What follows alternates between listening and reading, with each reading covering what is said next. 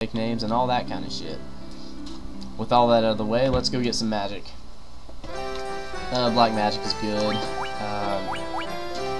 Both of these, sleep and focus, have their uses, but right now in the game, I don't really want them. I always like bolt over fire, so I'm gonna pick bolt. I'll be needing it later in the game anyways, for a very certain battle that I do not like to fight.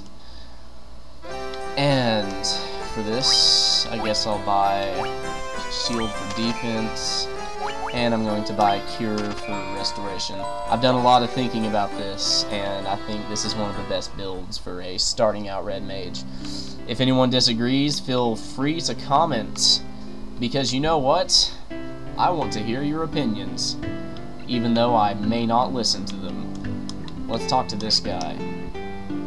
I don't care what you have to say. Okay, a little bit about the town before I leave. This right here, I like to call it the mortuary, or the church, or whatever. This guy revives your dead characters. Obviously, since I'm going to only be using one character, I will never use this in the game. But if you're playing along with me, I suggest you use that. This right here is the item store. It's got a little tea kettle for a symbol. And, it just sells items, you know, potion that heals your hit points, antidote cures poison, and sleeping bag restores a little hit points to the party. I think it can only be used on the world map though. Anyways, and the final place I gotta cover is the inn. This is where you can save your game. You just go in and you talk to the lady, you click yes. I don't want to save yet though, so we're not going to do that. And then you're going to go over here, and then you're going to sleep in the bed, and it'll ask you if you want to save. So, there you go. And if you want to know a little bit more about the game, you can talk to these little dwarf guys over here. They'll tell you some good stuff. But nothing I haven't already told you. Okay, let's go to the castle. Our king is searching for the light warriors. Oh boy, that's me! Let's go see the king. Instead of reading the king's dialogue, I think I'm just gonna go make up my dialogue. Travelers, blah blah blah.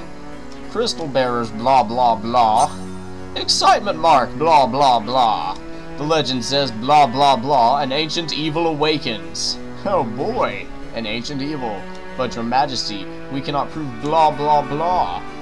Yes we can, it is destiny, blah blah blah. Garland was a knight and he did shit and he stole our princess and now the king is mad. Actually she ran away, but you should go get her anyways. And that's when I said, fuck this gay earth. I'm going to go get him. There's really nothing much in this castle until later in the game, so I won't cover it. But fear not, there's no chests or loot or anything in the castle. Don't worry about it. And now, I want to do a few random battles, just to show you how the game works. Battles happen randomly, kind of like in Pokemon, if you've ever played that game. Who hasn't nowadays? Okay, in your battle you've got your attack command. It just attacks magic. You know, I can use magic. I guess, yeah. Items let you use potions and shit in battle. Equip lets you change your equipment, and flee makes you run away. If you want to run away,